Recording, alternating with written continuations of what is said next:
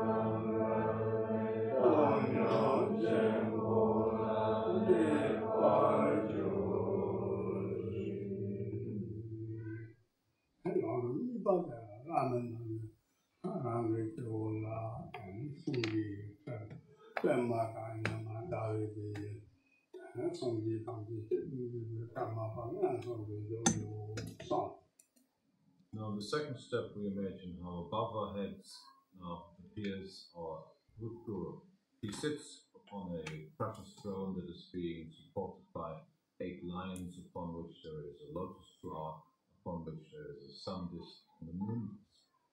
On this seat there sits the essence of all the Buddhas, the 3 times, past, present, and future, in the shape of the present 70th Karmapa-Meditation.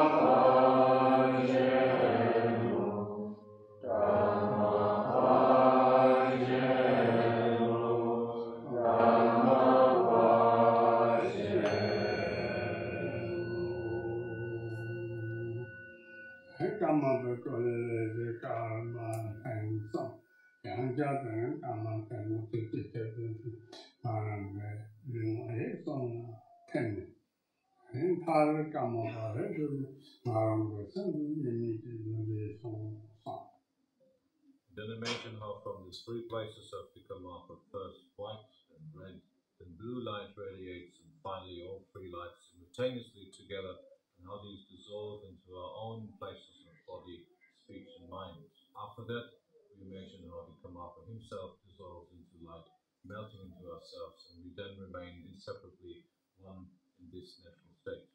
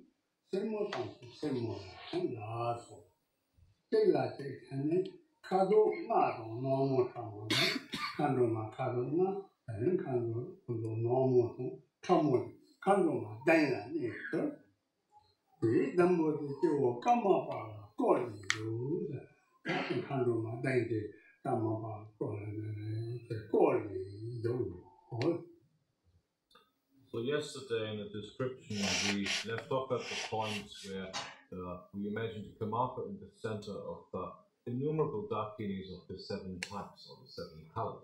We now proceed to imagine how all of these Dakinis of the individual colors dissolve into each other until there is only a single one left. All the white ones dissolve into a single one form, all the red ones dissolve into a single one form, and so forth, until there's only 7 Dakinis left, and these surround the Karmapa.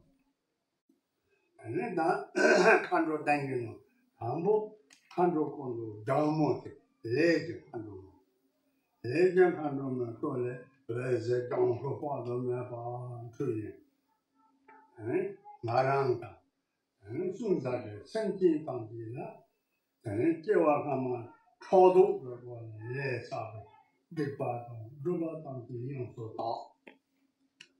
And Tanti, Amon Yezer Popata, then Nabuga, Amon, Tela, Nimapo, Amon Tanti, and Kuru, great agent and around thousands and the Todo, big battle, Tanti, so talk on Sherab, Tata, Todo led the Duke, Legend, 100 from the Japa. Around to Sephora, Toma, Tata, Todo, yes, big brother, Legend, 100 from the Japa. So having imagined all of these Dakinis to melt and to dissolve into a single one, we then first direct ourselves towards the green Dakini. She here particularly stands for Buddha activity. In front of her, we confess all the misdeeds that have been performed under the influence of the emotional defilement of jealousy, and we then imagine how she radiates green light, which dissolves into herself. This green light dissolves not only into herself, but into all other beings as well. And it is said that in the same way as the early morning sun burns away the morning fog on a meadow, in the same way all the negativity, all the emotional defilements and obscurations which have been produced through the emotional defilement of envy within us, or envy and jealousy within us, are being completely purified.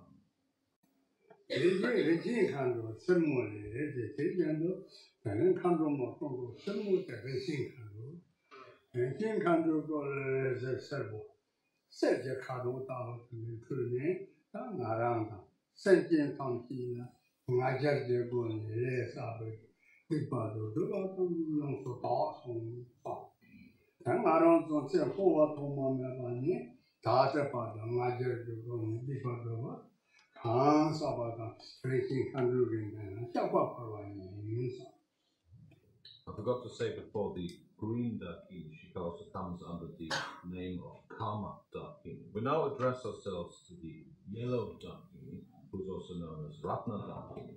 We particularly confess all the misdeeds and obscurations, all the negativity that has been committed under the influence of the emotional defilement of pride, and we imagine how she radiates yellow or golden light, which touches us and again all other beings, of course, and in this way purifies and completely eradicates all that, all the negativity that has been accumulated under the influence of pride.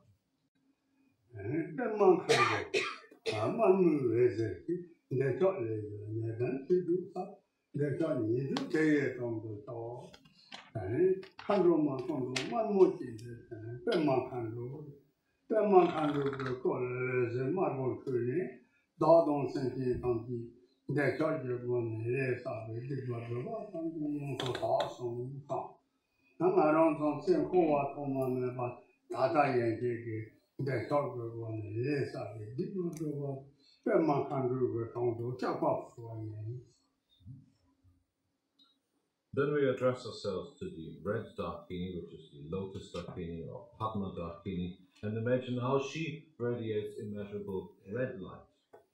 While she does so, at the same time, we confess all the misdeeds and obscurations, all negativity that has been accumulated under the influence of the emotional defilement of desire, and at the same time, we imagine how this light also touches all other beings, purifying likewise all of these defilements within them. 때문에 유네단 되고 사. 한로만 공부 잘못된 상기로 이게 거래에서 짜고서 보도면 그네 너도 생긴 상기지 때문에 내사 내도 단도 틀어서 보니 용서 사시고 나로 좀 코와 도마면 봐도 때문에 내사 되고도 한로 때문에 정도效果 벌어야 Next, we focus our attention upon the Vajra-Dakini, which is the Buddha-Dakini, and we imagine how she radiates immeasurable light. Being touched by this white light, being completely pervaded by it, we ourselves, as well as all other beings, we imagine how all the negativity that has been accumulated under the influence of stupidity is being completely purified and completely eradicated. All the suffering, all the inspirations and so forth that has come together through our stupidity is being completely eradicated in this way.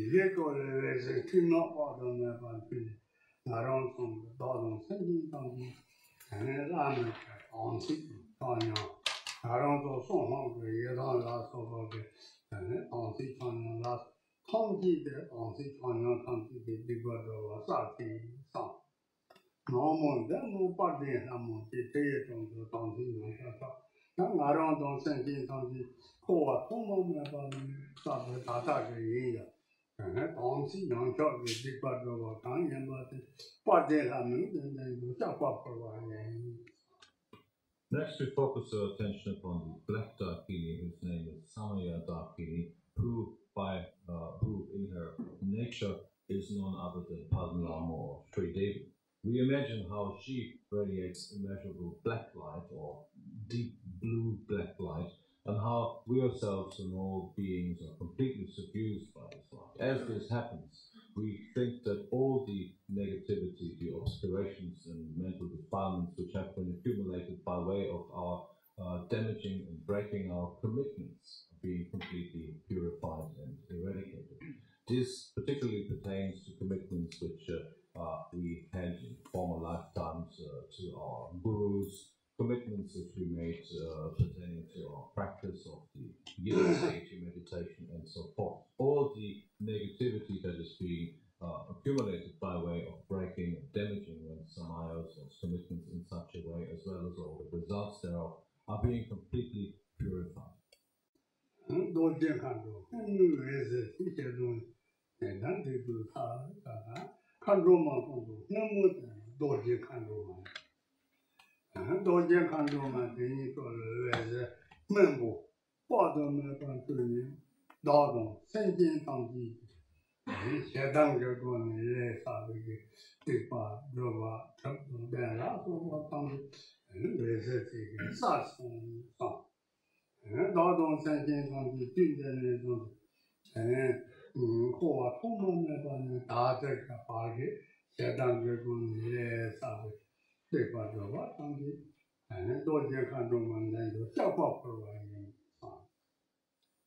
We then focus our attention on the blue Vajra-Dakini, who radiates immeasurable blue light.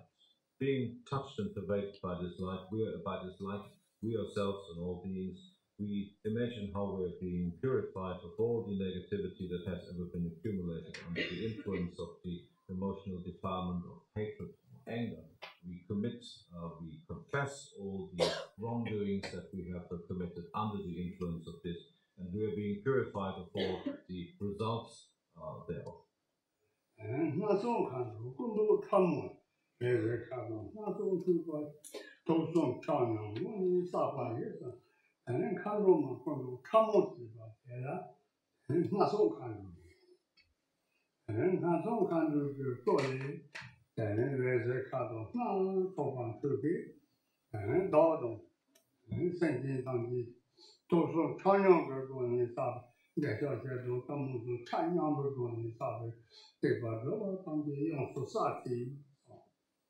drop down Mario Baton, the Yungo Sani, then to Koa Toma Mabadi, Tade, and Dodo City, Toso Chanyon Jago, the Bado Dovata, Nasu Kanun, and Shapa. And finally, we focus our attention upon the multicolored Vishnu-Dakini. She radiates multicolored light, which pervades ourselves and all other beings. And as this happens, we imagine how we are being completely purified of all obscurations, veils, negativity, which have been committed under the combined influence of what is called the three poisons, which is desire, anger, or hatred, and stupidity. At the same time as we're being pervaded by this light, we imagine how we confess all the misdeeds that have been committed under the influence of these three poisons, and how also all other beings are being purified in the same way as ourselves. Then the doom to the provider, to one country to say, and then come to Mungawa, then there's a kind of Mungawa, Paul, I don't know, they got over something else. Then the doom to the provider. And then to me, we part of the two bottom keeper. Penata on for a last of a tender, two Mugu. Make up for Latine, then Kanduma, Terset, then never good and Chesina. Tatana, Solana, and Junior said, then the Rupa can reach in Google.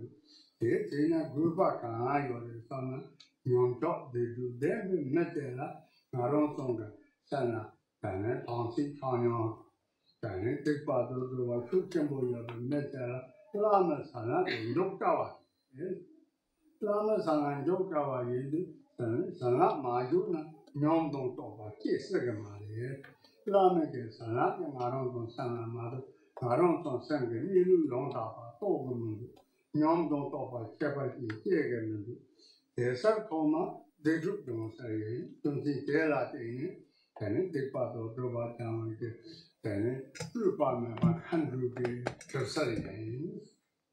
This particular method of purification, it has just been explained, is known as the highest, the ultimate and most efficient way of purifying oneself of veils and obscurations and so forth. Even though this is a very simple method, which is free of any elaborations, it is highly efficient indeed. One might wonder now, why is it necessary that one goes through all of these particular steps of purification? It is said if one does not do so, then it will be very difficult for each and every one of us, for each and every individual practitioner to truly receive the blessing and inspiration of one's teacher. So therefore, in the first step, we purify ourselves of our veils, obscurations, and so forth. And then finally, we ask for and receive the blessing and inspiration of our teachers, of our gurus. Should we not receive that blessing and inspiration, then it will be difficult indeed for us to progress upon the path to attain the various insights, understanding, and realizations which are part of that path. Therefore, such purification, even of such simple and unelaborate nature as has been explained here, is necessary and highly efficient. I think younger in Densha, the name on Daniel.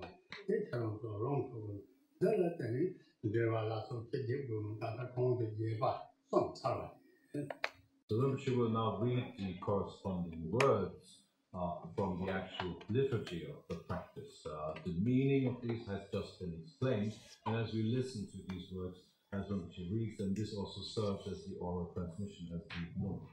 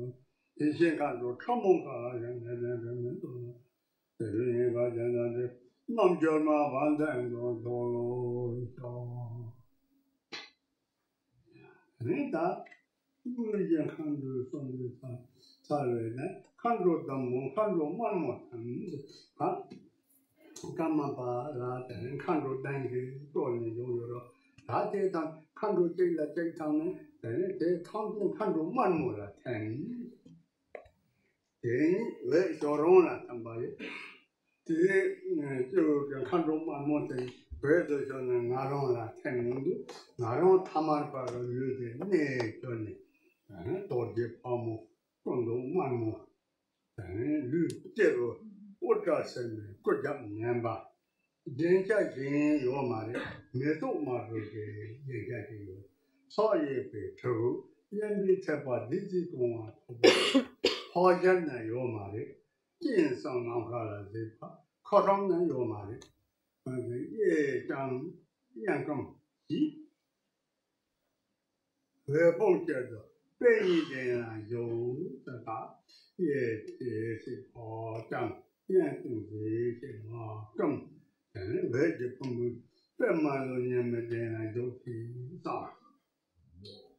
We then proceed to imagine how these 7 Dakinis dissolve into each other until finally there is only the red Dakini left. We then imagine how this red Dakini dissolves into light, which dissolves into ourselves, and in this moment we instantly imagine ourselves to appear in the shape of Vajra-Varahi or Phagmo as she is known. She appears with one face, a brilliantly red body color. She is completely naked except for the adornment of a garland of flowers. Her black hair flows down freely over her back, and in her right hand she holds the hook knife, while her left hand holds a skull cup that is filled with nectar. She does not, in this particular form, have the pig's face on the top of her head, and she has 3 eyes which are gazing upwards into space. In this particular form, she also does not have the kabanga in the crook of her arm, as she usually does, and it is said that she stands upon her right leg, which is extended, and her left leg is slightly bent, so the other way around as Phagmo is usually depicted. She stands in a sphere of light, or she radiates a sphere of light, and in this way we imagine ourselves to appear.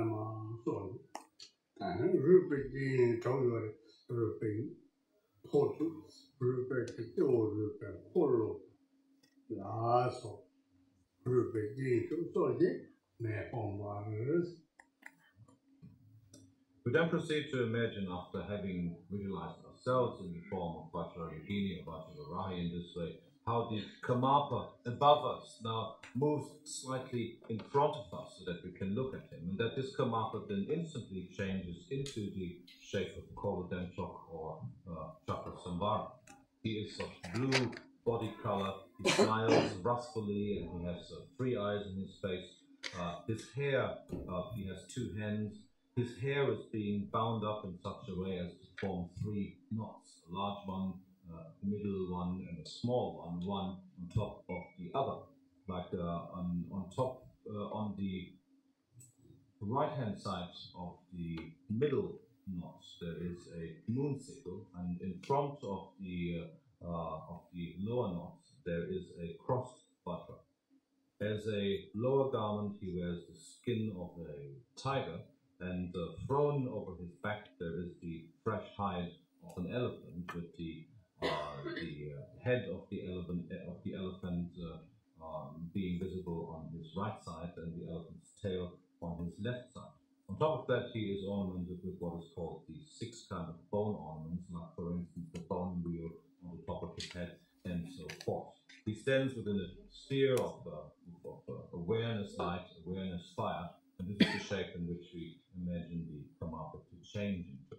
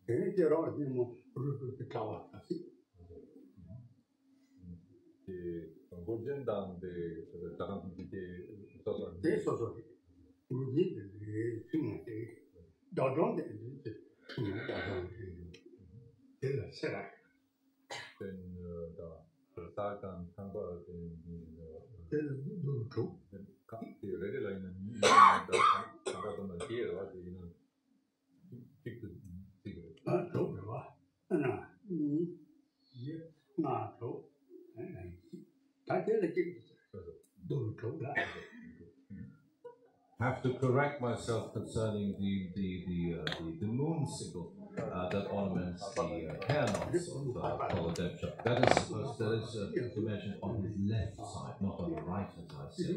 I believe I said. Now, to explain these 6 types of bone ornaments which are being mentioned here, these 6 types are: first, the bone wheel on his head; then second, there are bone earrings; third, there are bone garlands, necklaces around his neck; then fourth, there is a crossed bone ornament across his chest, which is called a Sherab. Then fifth, there are the anklets and bracelets, which of course there are 2, 4, 8 of which altogether, but which are counted as one. Then sixth, there is the bone girdle or belt, which is ornamented with bone hangings. So this is then the 6th one.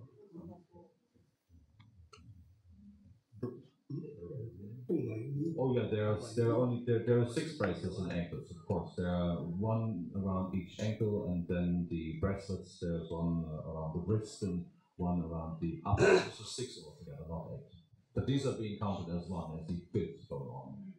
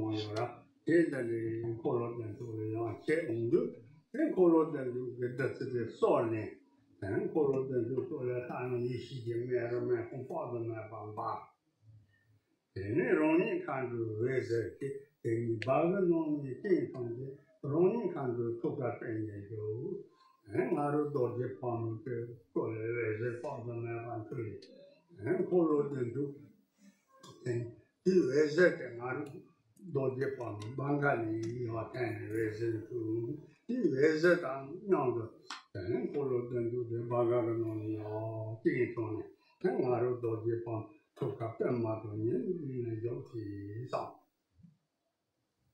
In this way, we imagine the Karmapa to have taken on the shape of Kola-Demchok or Chakrasamvara.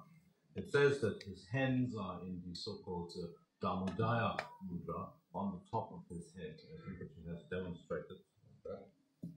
And that he is standing in a dancing posture. Now we ourselves, still imagining ourselves in the shape of Vajra-Varahi, holding the skull cup filled with nectar in our left hand, we extend this skull cup towards Karmapa, Kola-Demchok or Chakrasamvara, and offer this nectar to him. We imagine how he partakes of this nectar and how he radiates even more light. Then we imagine how from ourselves, as Vajra-Varahi, light radiates and invites the Karmapa, Kola-Demchok. Then imagine how he in turn enters through the Bhaga, or the vagina of Vajra-Dakini, as which we imagine ourselves, and comes to rest in the center of our own heart upon a lotus and sun.